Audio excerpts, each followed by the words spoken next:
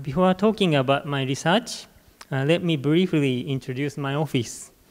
This is the laboratory where I'm working, Atmosphere and Ocean Research Institute, or AORI, is on the Kashiwa campus of the University of Tokyo.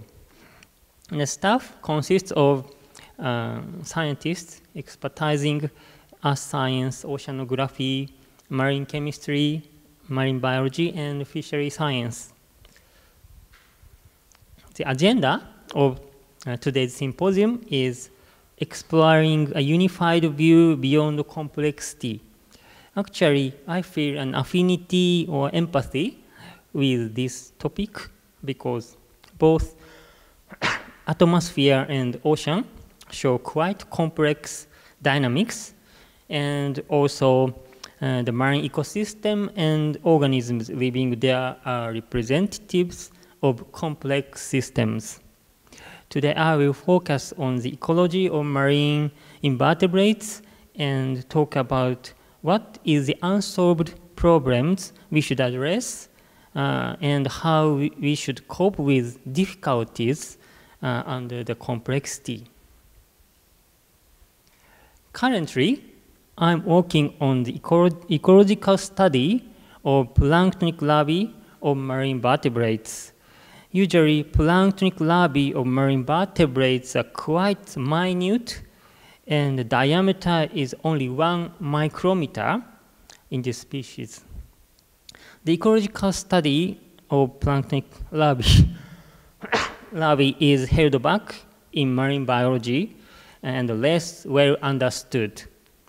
I believe that this delay is ascribable to some kind of complexity around the ecological properties of planktonic larvae.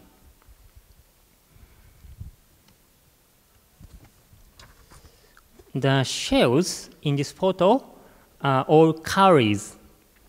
The larvae in the previous seed also belong to cowries. I mean that small planktonic larvae finally grow up to snails with these beautiful shells. The word cowrie is a common name, and scientifically they make the family Cypridae or Cypridae in Latin pronunciation. The family Cypridae comprises more than 200 species. All of them are widespread along the tropical and subtropical seas. Among them, genus Monetaria is suitable for ecological study because they are found in intertidal zone. These 6 taxa belong to the genus Monetaria, and I'm focusing on Monetaria annulus at present.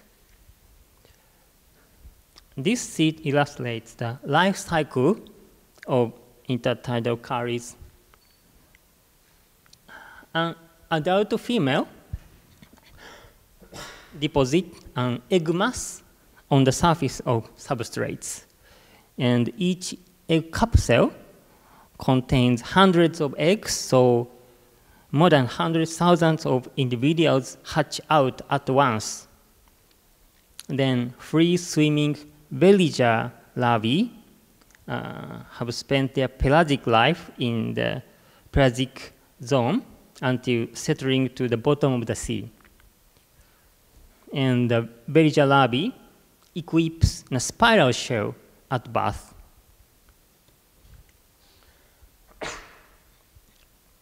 After settlement, cowries experience the first metamorphosis and start to develop a juvenile shell on the minute shell constructed during the planktonic stage.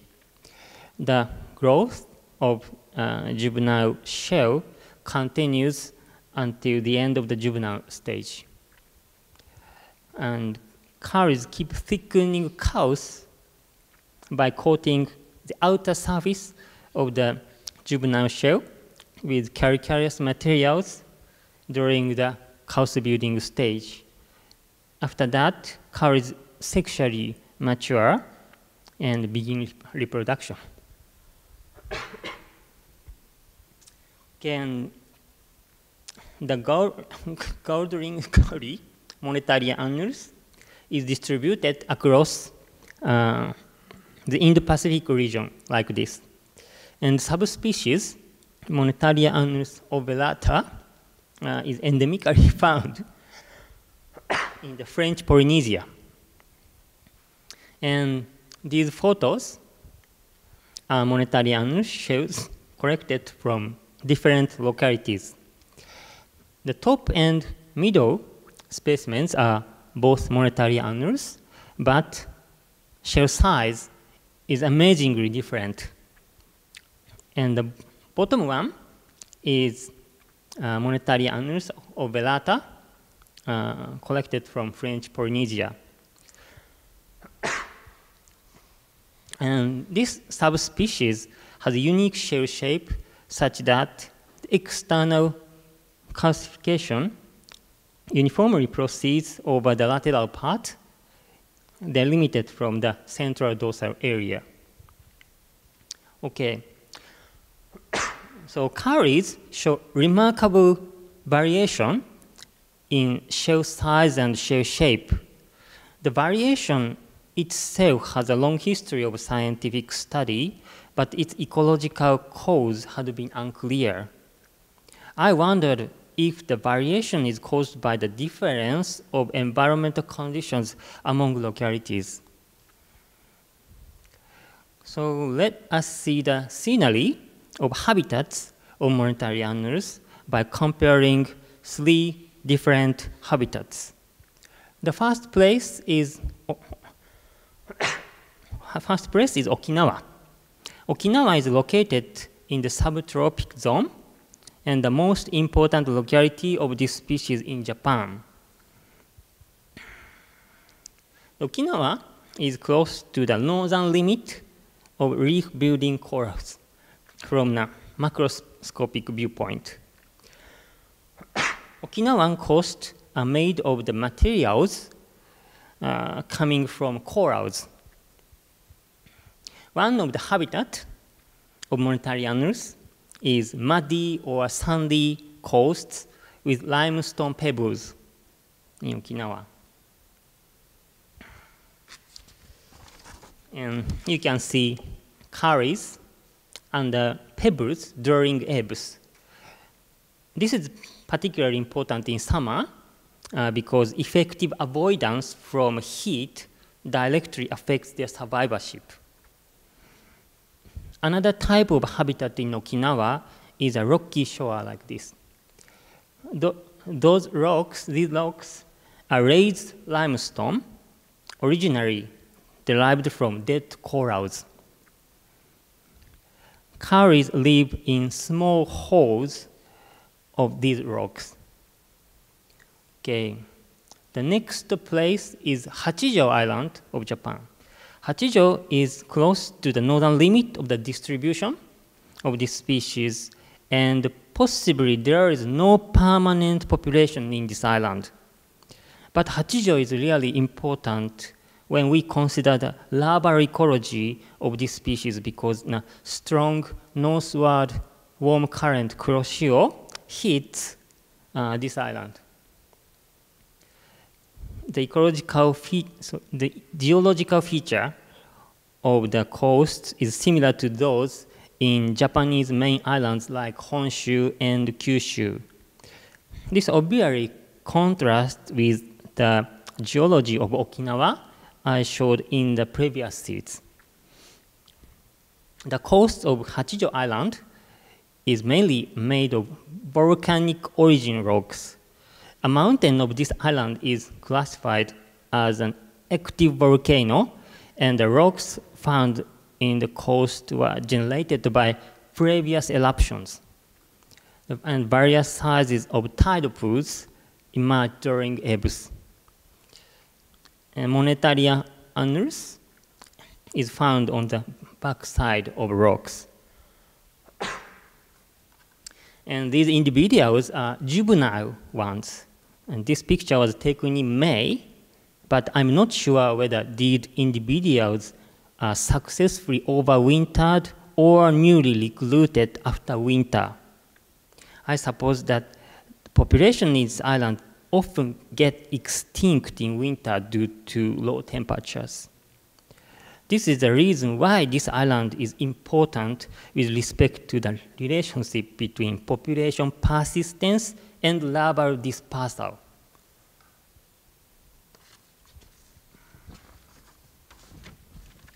Finally, I will show you the habitat located in the central part of the distribution of this species. In the last month, I visited Pohnpei Island of Micronesia. Geology of Pohnpei Island is a typical barrier reef in the classification by Charles Darwin. There is a large lagoon between the main island and barrier reef. The seawater surrounding the main island is slightly cloudy because of the silt from the main island. In contrast, the seawater around the barrier reef shows perfect transparency, indicating strong oligotrophy. Monetary annals was found in the place close to barrier reef. This habitat kept submerged even during ebbs when I visited. There are so many limestone pebbles on the sandy floor, and corals are found on the backside of the pebbles. You might be aware that this place is quite colorless. All you can see is white cloud in the sky and gray limestone pebbles on the white coral sands. This is probably because substrate is not covered by algae or diatoms, so green or brown photosynthetic pigments are missing here. I suppose that nutrient concentration is too low to support their growth in this water. This environment is completely different from those in Hachijo and Okinawa I showed in the previous sheets. Looking at the three habitats across latitudes, it seems evident that the environmental conditions are different among populations for this species. I have studied the relationship between environments and shell morphology for about 20 years. But the topic I will talk about today is another question. That is, how often does migration occur across latitudes in this species? This is the Pacific-centered map illustrating major ocean currents. As you know, we have a strong north-flowing warm current called the Kuroshio on the Pacific side of the Japanese archipelago. This current can be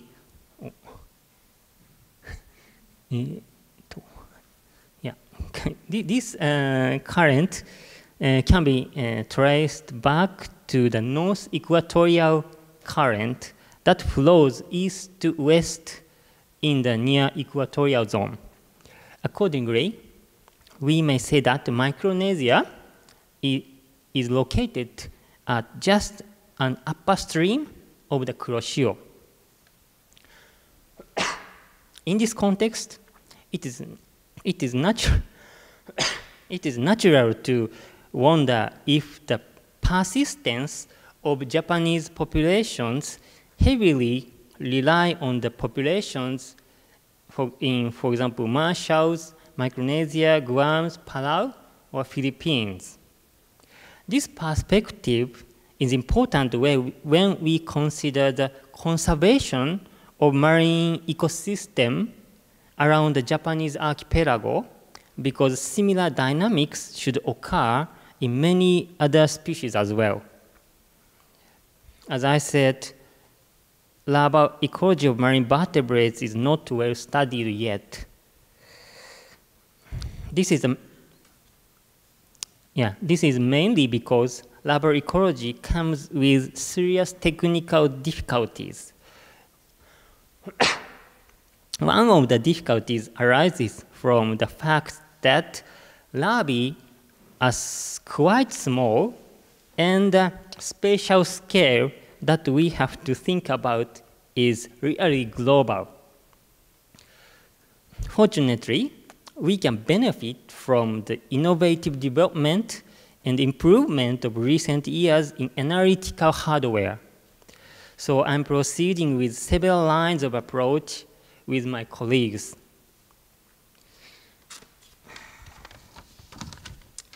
An example of hardware is EPMA. Using this machine, we can quantify elemental composition of the shells constructed by planktonic larvae, and this information potentially makes possible to estimate temperature experienced by the larvae. And needless to say, DNA sequencing techniques continue to achieve a significant progress over the past several decades. I believe that genetic information is necessary to get a comprehensive understanding about larval migration across latitude. I have not enough time to speak today, so I will show you only the graphical results of rearing experiments of planktonic larvae. Actually, no existing protocol has been established for the rearing of caris larvae, and this is also a challenging task by itself.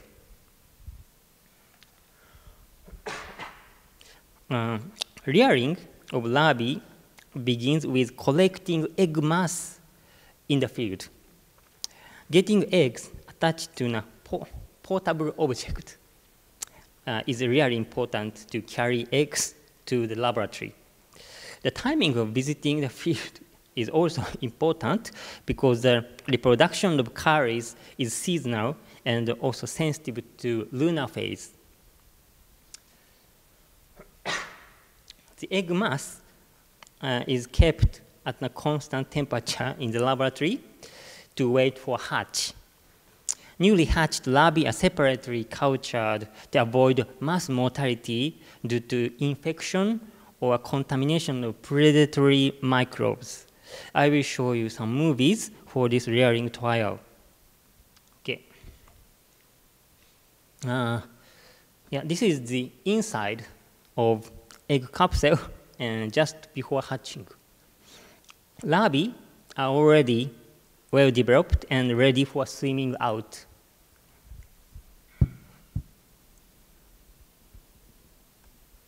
And this is a larva just after hatching, actively swimming by beating cilia. And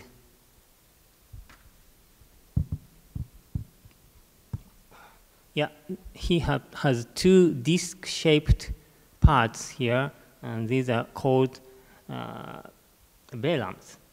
And cilia are lined along the outer edge of velums.